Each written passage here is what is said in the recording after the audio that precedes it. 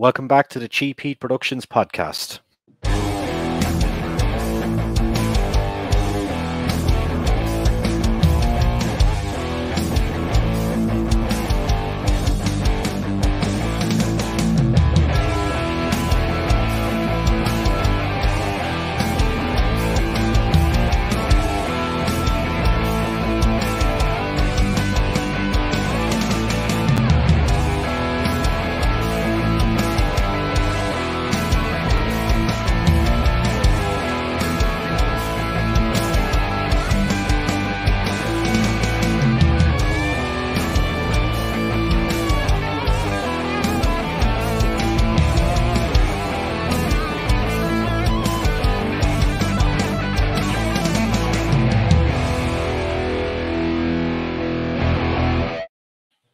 Okay, welcome back to the show, and today I'm joined by a wrestler, Mr. James Ellsworth. How are you today, man? I'm good, man. You had Carol Baskin on the show before? Yeah, crazy. Awesome. Yeah, I had her on actually twice, and then I've had a few other guys from Tiger King as well that don't like her as well. So I like to hear both sides of the story. Well, yeah, I don't know her, so I don't know if I like her or not. That's the way I feel about people. If I've never met them, never been around them, I can't just judge by whatever, Yeah. Did you watch Tiger King? Absolutely, man. I try to watch Tiger King too. It's not as entertaining, so I couldn't get through it. I pretty much said that to her. I said that, look, you're not involved. She's not involved for legal reasons. Joe was in jail, and I said, I know you two guys hate each other, but the show is nothing without you both. That's right. That's what made the show, man. I like your T-shirt. Oh, yes. Jericho's my buddy, man. I went and saw Fozzy. They came to Baltimore, Maryland, USA, where I live. Is it October? And I went and saw them, got the shirt. So it was cool. I seen them in Ireland. They played in Ireland in December. They played in Dublin and Belfast. So we went to both nights. Really, really good. Nice. Yeah, both great cities. I love doing WWE shows over in Dublin. And yeah, it's those are fun, man. Like over in the UK, you guys it seems like you just love entertainment. Every time I go over there, the people are just so into the stuff, and it's really cool, man. I can't wait to get back over there one day. Yeah, we've had a hard time over here with lockdowns and shit like that, especially in Ireland. But finally, a couple of weeks ago, everything opened, so it looks like we're getting back to normal, if that's a thing now. So hopefully, we are. The new normal, as they call it. The new normal. I just want the old normal back as soon as we can, hopefully. Dude, hopefully one day, man. Usually pandemics, I've read up a lot on them. They last 3 or 4 years and they kind of run their course. So hopefully we're almost there, but we'll see. Yeah. Did you find, as long as this pandemic has lasted, it just seems like when you look back on it, that time is after kind of going fast? I think time's going slow. I think it's really sucks, man. It's February, and it's February the 3rd, and I feel like it's February the 45th. I feel like we've been in February for like 5 weeks already, and February is only 3.5 weeks long. It sucks. Did the lockdowns and stuff in the States have a lot of impact on your independent wrestling? Well, yes and no. Yes, because where I live, everything was shut down. Everything, nobody was running. But there's 50 states over here in the U.S. Yeah. And I looked up the states that were staying open, like Tennessee, Florida, Texas, Georgia. There wasn't a lot of them. Mm-hmm. And I contacted every promoter I could. It was like, hey, I would come wrestle. I would give you a deal. I went out to Tennessee, and I stayed out there for a week and wrestled 4 different independents one week. And I stayed busy, man. I hustled. I was selling merchandise out of my house. That got very popular. And then, I don't know. It didn't really affect me that much because I really I'm a hustler, man. I figure out ways to get through things. Yeah. And that's what I did. I got through it. And, I didn't say, you know what? I'm just going to sit here and wait. I said, no, I'm going to do something. I'm not going to sit here and wait. I'm going to figure out a way to get this done. And that's exactly what I did. It was cool. Yeah. If we rewind back, how did you decide that you wanted to get into this game as a pro wrestler? Dude, so ever since I can remember, I wanted to be a wrestler. I was 4 or 5 years old and watching it on TV, and I was like, that's what I want to do when I get older. And it just never left my mind. I just always wanted to do it. As soon as I saw it for the first time, it's all I've ever wanted to do. Yeah, and in terms of WWE, then you went there and you kind of done a few trials beforehand. For example, I was reading that you were one of Adam Rose's Rosebuds back in the day as well. Is that true? Yeah, they weren't necessarily tryouts. When you go there Mm-hmm. as an extra talent, they can put you as a Rosebud. They can put you as a guy that's getting beat up real quick. They can put you as a a security guard or a doctor. Just you're just an extra on a television show. It's all Mm-hmm. you are. They're not people call them tryouts, which I find hilarious. A Yeah. tryout's when they invite you to like the performance center to actually try out to be a part of the roster. When you're an Mm-hmm. extra talent, it's not a tryout. Yeah. You're just there to be background character or or what have you. I've seen some pretty big people though, kind of wore Rosebuds. Like our own Becky Lynch was one as well, and she's Yeah, gone on when she was in to great NXT, things. yeah. Yeah. And in terms of your first match, then it was against Braun Strowman, and that was more of the tryout, really, wasn't it? Well, no, it was again. That wasn't a trial. It's just they decided to get take Braun away from the Wyatt family at the time and make him a singles competitor, and they were going to have him beat up these extra talents every week, these local talents, and the whole angle was we got to say our last words before he killed us, basically. Yeah. And I was the first one to do it. And, I just happened to be there that day, and they picked me because Arn Anderson thought I was the best one out of the group that was there, which I'll always appreciate him picking me. And so I said my promo and I did my match, and it's like Vince McMahon he saw something in me that day. He was the one. Vince McMahon after the match was like, "You did a great job." He said, "I need to hire you," and I thought he was Mm-hmm. kidding. I was like, "Thanks." He goes, "I'll be in touch." I was like, "Huh?" And Yeah. 6 weeks later, he got in touch with me, and they brought me back, and he gave me the contract. Man, it was just mind-boggling. That's like Yeah. everybody's dream, especially if you're an independent wrestler. At that point, I'd been wrestling 14 years, Mm-hmm. and that's like your thing, man. I wish I could be on Raw tomorrow, and then all of a sudden, I was on Raw tomorrow, and and then they sent me over to SmackDown 6 weeks later, and I was there for the better part of 2 years on SmackDown. It was just nuts, man. I Yeah. still can't get it. I wake up every day thinking about it. Like, I can't believe I did all that. It's so cool. Yeah. When you talk about Vince McMahon, like he's always an intriguing character. Anyone I talk to from the business, I always like to talk about Vince. So, for example, when you and him met, what way did he describe your character to you? Well, it's weird. Like, so we didn't really have many conversations about my character because Yeah. I feel like the character I was played was the one that I'd been playing my whole career. I'm an underdog. I'm goofy. I'm in over my head. Like, especially at first when I was doing stuff with AJ Styles and Dean Ambrose, who was now Mm-hmm. John Moxley. Let me say that before people go, he's John Moxley.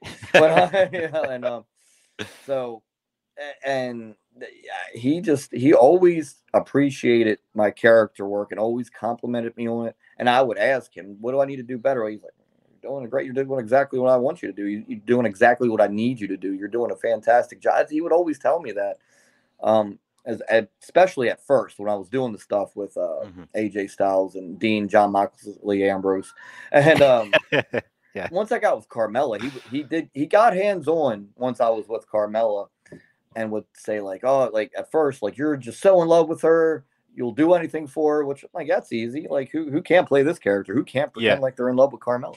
And and then like he goes, and then like midway through, he's like, "All right, you guys are like best friends. You're chums." He said the word chums. He's like, "You're Chums. chums." He's like, you'll still do anything for her. You still have a little thing for her, but you're buddies and I'm like, okay. So he really likes Carmella. I always tell people that I think Carmella will have a job for a very long time because I could tell Vince, and rightfully so, just like is very high on her. Yeah. When you were working that program with Styles and John Dean Ambrose Moxley, um, was there ever a discussion about you potentially getting the belt off him? I never paid attention to those things. Like people would come up to me like, "Hey man, in the meetings they're talking about you winning the title," and I'm like, "Yeah, okay." And then like Yeah. so people did say it to me, and Vince McMahon himself never said it to me. Yeah. But I didn't pay much attention to it because, like, I'm a realist. I'm like, they're not going to put the title. I mean, they shouldn't. Like, I'm 5'8", 165 pounds. I'm not really, GQ magazine. But I always thought in the back of my mind, well, it is wrestling and anything can happen. That'd be cool. And if it did happen, it would have been for like a couple of minutes or a week. And I know, dude, obviously it would have been awesome, and I would have appreciated it. I could have signed WWE title belts the rest of my life, which I still kind of do anyway. Yeah. But I try not to think about it, because if that would have happened, man, it would have been. I mean, my life changed forever because I was there anyway. But if that were to happen, it would have changed forever, ever. Like that would have just, solidified like anything anybody could want in the business. But yeah, I mean, the writers here and there said something to me, but I never took it, unless it's out of Vince McMahon's mouth, it does not matter. It does. That's his show. That's his company. He's the boss. The end. So. And like I heard, like even for his age, like he's so hands-on. Was he like there like all the time? I saw him all the time, almost every week. Every now and then he wouldn't be there a week because he was in the office still doing something. Yeah. But more often than not, he was at all the television shows, on all the pay-per-views and everything. And who was your favorite people to work with in the ring as a wrestler at the time there? Oh, well, AJ Styles is the best wrestler in the world. Still to this day, nobody could touch him. Him and Rey Mysterio's match from this past Monday's Raw, I'll tell anybody, go watch that match. AJ's awesome. So AJ Styles, first and foremost. I was very appreciative that I got to work with John Cena, because he's the best, as we call it in the business, worker in the business. See, there's wrestler and there's worker. AJ Styles is the best wrestler. Everything he does looks great. John Cena is the best worker, meaning he can get that crowd, even if he comes out and they're booing him out of the building, he can flip it on them and get and I've seen him do it a million times on house shows and everything. He can get that crowd to flip and cheer him by just working in the ring. And it's very hard to do. And I sat there and watched him do it almost on a nightly basis. We were in Chicago one night, I think it was for a house show, and he wrestled AJ Styles. And they were just so loud for chant AJ Styles at the top of their lungs and booing John Cena. Then by the end of the match, they were cheering John Cena and booing AJ. I'm like, see, this guy's a genius. Whatever he did to make them do that, like, and it's just great to watch. So him, and then Becky Lynch, like, I am not surprised or shocked at all of the success she's had. That she's one of the most intelligent wrestlers in the business, talents in the business. Just very smart, and I got to wrestle her in London over there on SmackDown, and we had a good little match. If anybody goes back and watches it, it wasn't just all goofiness like my character called for. My character called for the goofiness, but we actually had some wrestling in there, and like I am not at all shocked or surprised that she's become this big draw in the business, selling all the merchandise, main event in WrestleMania. So those were, as far as people I got to wrestle there, Becky Lynch, AJ Styles, and John Cena, and look who I'm naming. Like, just the top, cream of the crop, and those definitely to me were my favorite three talents. I got to work with Kurt Hawkins. I was in the ring with Bray Wyatt a little bit. We did a 6-man on SmackDown and others, but man, those are the three that stick out in my head. Yeah, is it crazy kind of to look back on it? Oh yeah, of course. I mean, like, so my daughters are getting older. They're going to turn 10 and 7 this year. So when I was doing all that, like my 10-year-old, she remembers a lot of it. Like, she remembers the Strowman match, and I think she was like 4 at the time. And she remembers, like, always remembers the Strowman match. And she remembers all the stuff with Carmella. And my youngest, she's starting to watch it on YouTube now. Like, she's like, she'll be 7. She's like, Daddy, you wrestled John Cena? I'm like, yeah. And it's cool, man. Like, it's cool that I got to do all that. I was very appreciative that I did get to do all that. I still am to this day. Like, a lot of talents, man, I don't get it. But I hate Twitter. For obvious, a lot of reasons. But a lot of ex-talents will go in there and bash WWE. And I hated their. I'm glad I got. Or people will ask for the release. I'm like, wait a minute. Like, back up. Like, these people paid you hundreds of thousands of dollars. They made action figures of you. You're in video games. Are you not thinking about this? Like, what they did for you? My opinion. I think a lot of it, James, seems to come down to lack of creative freedom. Seems to be a big thing in the business in terms of WWE. Did you find that you had any give or take with your character, or was everything pretty much handed on a script to you? Well, like I would get a script, but a lot of times I would just, say, hey, instead of saying this, can I say this or say? And I probably went to the well one too many times because I was. Yeah. They had me cut a promo almost every week when I was doing the stuff with AJ and Moxley, and I was doing the stuff with Carmella. Like I was talking all the time because they really were high. Like Vince was high on my promos, so they had me talk. But I probably was a little like big for my britches. Not like I was never like cocky or arrogant, but I was so passionate about the stuff that I was very hands-on. I would call writers. I would do because I cared so much about my character. I didn't care if I was winning or losing to girls or like I did. If you think about it, I lost to girls there, lost to Asuka, lost to Becky Lynch, but then I beat AJ Styles. Like, so my character could do anything. Like, I could lose a million times and then probably win the Intercontinental title. Like, that's how that character was. He was just an enigma, So, yeah, but I probably got on the writer's nerves, or a little because I really, really cared about every little detail that I was doing. And if I gave any guys any advice, if they get there and make it there, yeah, always give pointers here and there, but don't go to the well too many times. And remember, you're working for this man. This man is paying you a lot of money. You're traveling the world on his dime. Because when you're in the moment, you forget about all that. Just kind of do your job, do it to the best of your ability, even if you know the script is bad, which later on in the Carmella stuff, before I came back, I had that 7-month break where I wasn't there, and then I came back. But like towards the end of the first time with Carmella, they had me like on a dog leash, and I was barking, all this really bad stuff. It was bad, like bad. And that's what I was going to say about that. Was there ever any time that they asked you to do something and you just said no, or you didn't want to do it, or you thought it was too stupid or whatever? I never said no to doing anything because I always knew that it's my job and I'm getting paid very well to do it. The dog stuff, I just like, I wasn't like embarrassed or anything. Like, I mean, again, most men definitely would love to be out there barking for Carmella. Like, so I didn't care. I just thought if I'm a fan, I always looked at it from a fan's perspective. Yeah. I thought if I'm a fan watching this and seeing this, I'm not entertained by this. Like, and up until that point, I thought everything they did with me was very good. Everything with AJ Styles, Dean Ambrose, everything with Carmella, like from grabbing the briefcase and giving it to her, that was genius. Like, yeah, I thought, and then when we got to that, I was like, this ain't, and when you're not feeling it and you're like, you're an artist, like, you're playing this character and you're not feeling it. Like I had to say something. I would never say, hey, I'm not doing this.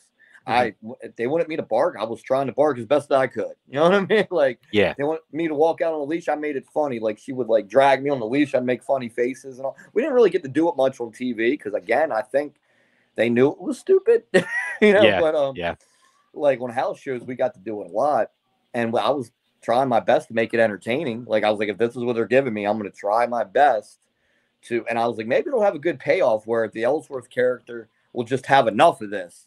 And he'll turn on Carmella and cost her the briefcase or cost her her women's title or whatever. But Vince, he said to me when I was there, the last time I was there was 2018. He said to me, and they did a thing where Paige fired me on SmackDown and I was on my way. And he goes, man, like, it could be 3 years from now, 5 years from now, 10 years from now. We could always bring you back and put you back with Carmella at any point because the Ellsworth character is always going to care about Carmella. He's always going to have her back. He said, we're never going to stop that. That was like one of the last things he said to me. I was like, oh, that's cool. Like, and Carmella's still there. So every time I see her, I'm like, well, I guess I always have a chance to do something because she's still there. So, yeah. And what's your off-screen relationship like with Carmella? Because you seem to have a really good on-screen chemistry, the two of you guys. Oh, yeah. I mean, like, she's very cool, man. Like, if I text her and I go, hey, it's my daughter's birthday, can you send a video? She'll send it right to me. If I text her, just ask her how she's doing and what's going on, she'll get back to me. So we've always been friendly. We were like, we work together every day, and we a total of 13 months of working together as a team. we became friends, and we would vet to each other. We would, talk about stuff that was going on with, and I thought she was really cool. Like, just a very cool person, very smart. Like, she always, like, look at her on screen. She always finds a way to reinvent herself. Like, she's wearing that little mask thing now so she doesn't get hit in the face. I don't know if that was her idea or not. I got to ask her. But, like, she changed her hair color for a little bit. She, now she's doing the most beautiful woman in all of WWE. She did stuff with the wine. She did stuff with R-Truth, stuff with Reggie.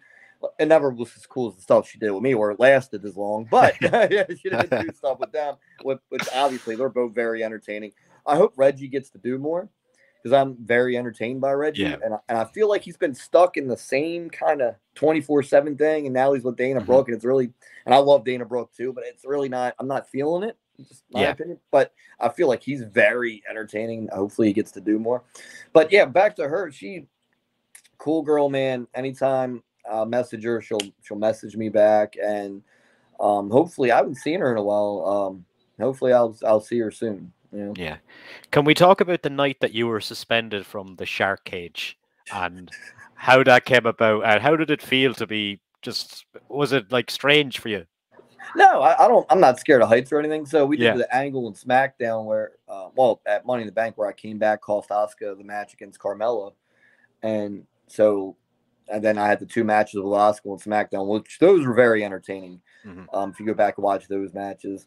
And then they're like, well, Ellsworth's not going to interfere in this match. We're going to put him in the shark cage. And the shark cage, it was fun, like being on top of the arena and seeing everybody. But then they were like, oh, we're going to do this thing where you're hanging upside down from it. And I'm like, how in the hell am I going to do that? Like, and we rehearsed it. That was so scary at first. And then I remember Triple H, he came up to me. He's like, look, man, he's like, are you comfortable doing this?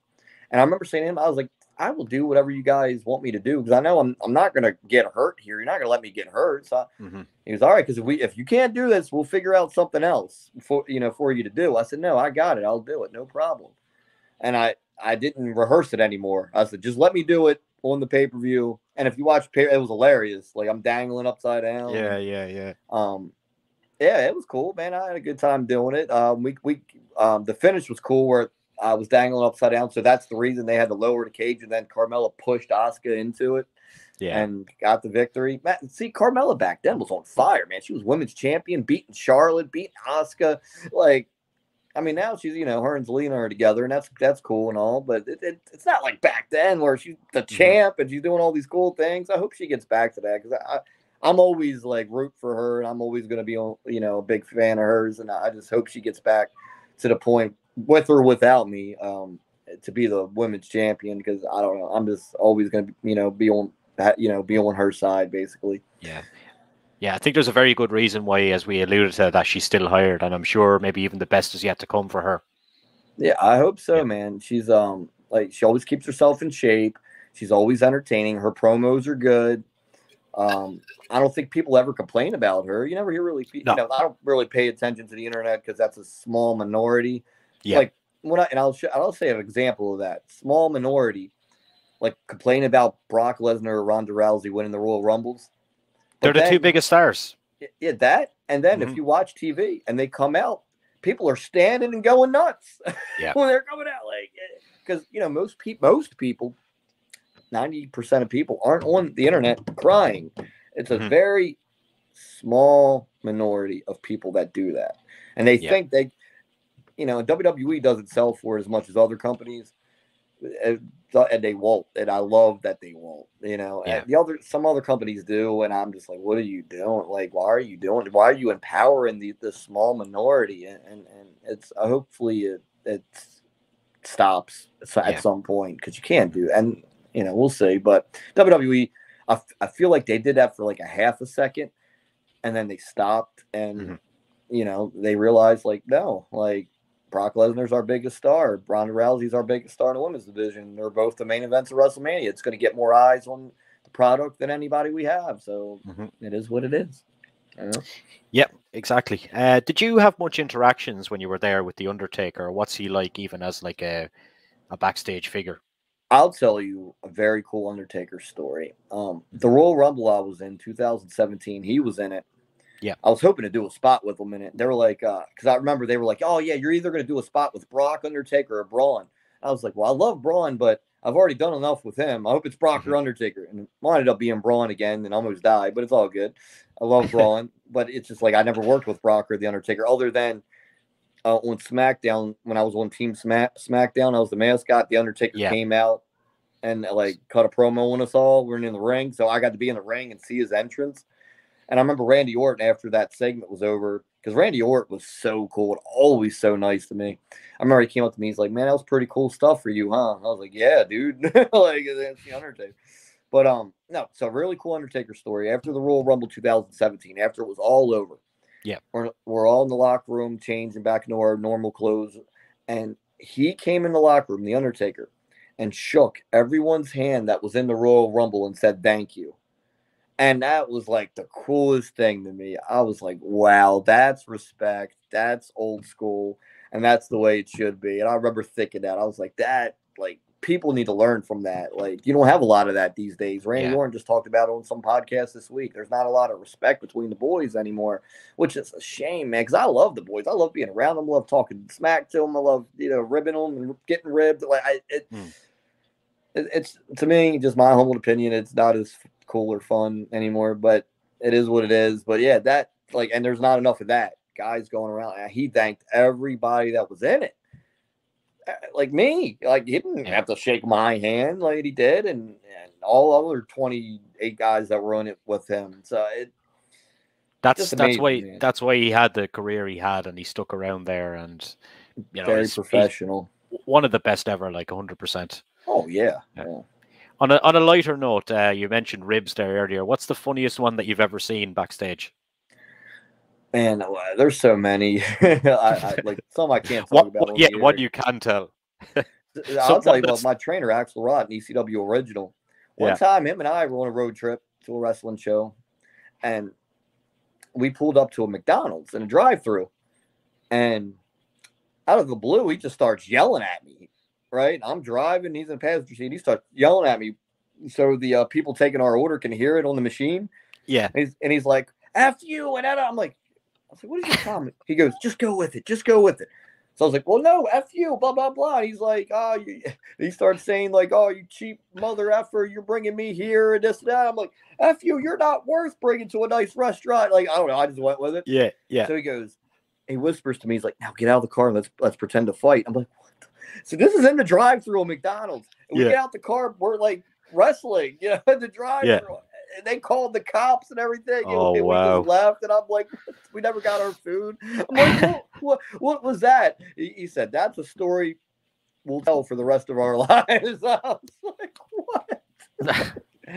Well, man, that was hilarious, dude. So did you guys just drive to the next McDonald's then and get some food, or what? I don't. I was laughing so hard. I think we didn't eat. We got to like some restaurant in the town we were wrestling at, sat down and ate, and I was just like, I loved him, man. The guy Axelrod, and he was my the main guy that trained me, and he was one of my best friends.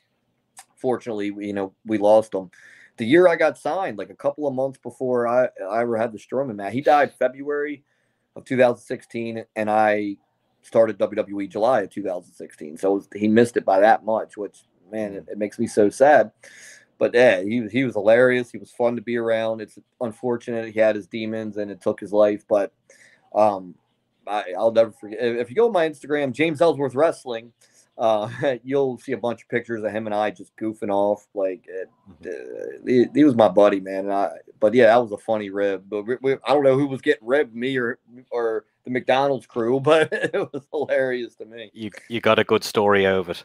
Yeah. To wrap up anyway, James, I just want to know what you've got coming up, convention wise, show wise, where you're wrestling now.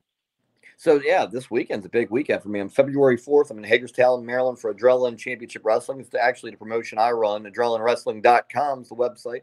And then Saturday, I'm in Hollywood, Maryland it's called the Celeb Fest. Just a bunch of wrestlers are a part of that. And then Sunday in Baltimore here, where I live, Celeb Fest 3. MJF signing autographs at it. Lita, Lana.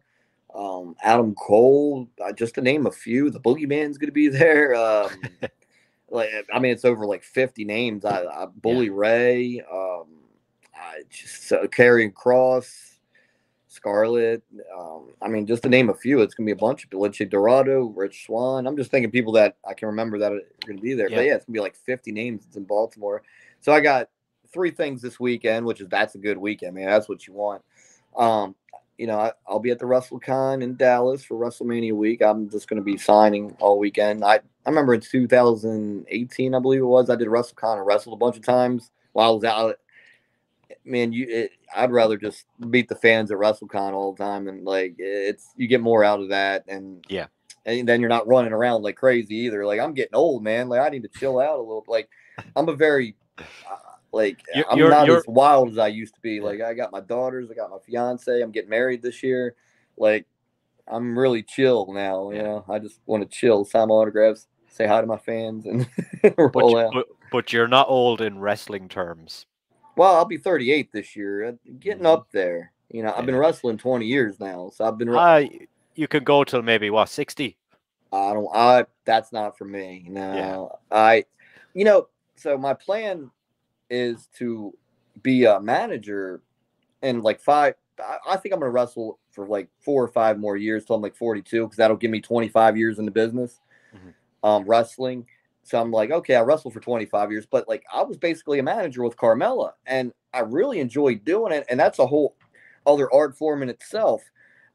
And, where you get to talk and then if like I need to wrestle a match with whoever I'm managing or whatever, like I can do it, and I think that's my calling in wrestling. I want to be the next Jim Cornette or Bobby the Brain Heenan or Jimmy Hart or like, Mr. Fuji or something like that. That's, I think I'm going to try. That's my goal next is to transition into that. Yeah. Well, the very best of luck with everything, James. I'll put all your links for your social medias down at the bottom of this video. Even though you don't like social media, I'll put them there anyway. I don't hate it. I just don't like it either. Thanks a million, man. All right. Thank you. Nice talking to you, brother. You too, man.